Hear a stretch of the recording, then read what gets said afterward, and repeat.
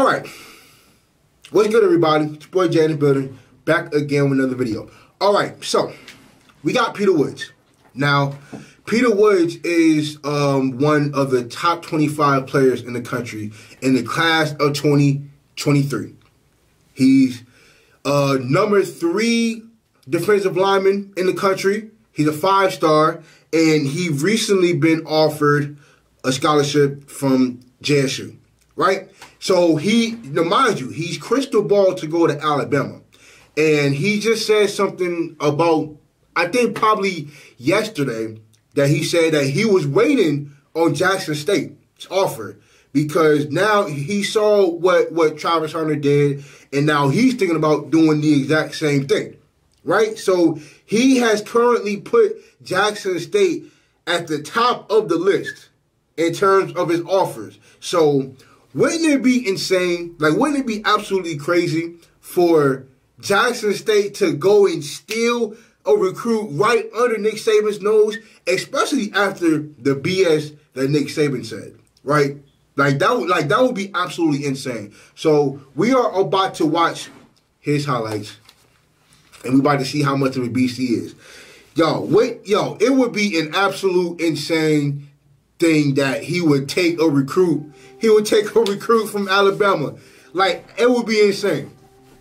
Like, mind you, like, he took Travis Hunter from Florida State. Popped the ball out. He already took Travis Hunter from Florida State. Now he's gonna take another. He could possibly take another 5-star recruit from another Power 5 program. Like, how sick would that be? Like, how sick would that? That would be absolutely insane. Like, yeah, he aggressive, all right. Okay. What we doing with it then? Hey. Wow, that's crazy. And he's fast, too.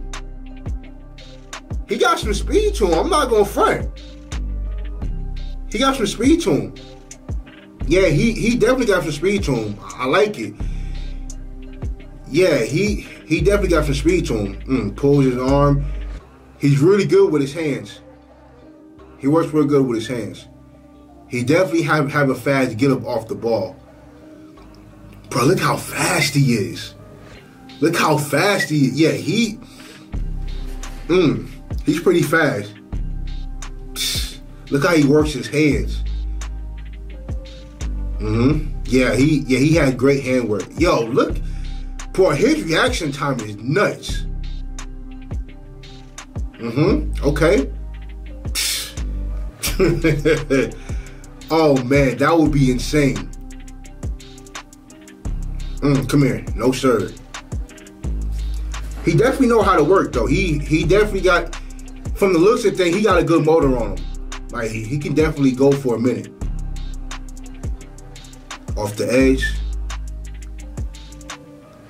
The patience, but he goes from being patient to, like, you see how quick his reaction time is from him him trying to set the edge. And just the strength too. You can see the strength. Plays inside, yeah, pushes him, yeah. Oh, he's a problem. Okay. Oh no. He definitely know how to work, bro. He's a problem. Dog, look at this dude. He damn near took his own teammate out. The old boy got some strength to him, boy. Come on, He likes that. He beats the double team and gets the sack. He beats the double team from the inside. That's crazy. He blows up the pulling guard and gets to the quarterback. It's insane. Boy, that boy know how to work his hands. That boy really know how to work his hands. You see the handwork? Yeah, you see how good see how good his handwork? Look at that. Yeah, bruh. Yeah, this would be insane. Like, what a hell of a get back it would be. This would be the ultimate payback. Like, this would be the ultimate ha, I told you so. Like, we're really trying to change the culture, and you over here worried about us paying $1 million for a player. As if we have $1 million in the budget.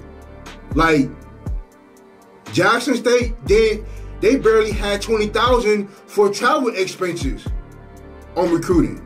Like, check this out. So, like I said, like, it's bad enough that Jackson State barely had over $20,000 for travel expenses with their recruiting process, but the fact that they're being accused of paying $1 million to one player, like they don't see that Coach Prime is really trying to change the culture of HBCU football as a whole. So yeah, Nick Saban really, Coach Saban really doesn't know the type of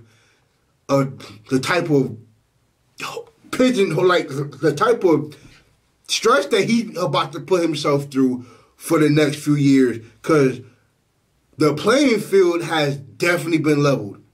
So yeah, it's about to be a. Hey, I'll tell you this: give it 2 to 3 years. I give it 5 years that Alabama would be the powerhouse that it used to be. Cause HBCU football. Oh man, Nick Saban, dog, lost his damn mind.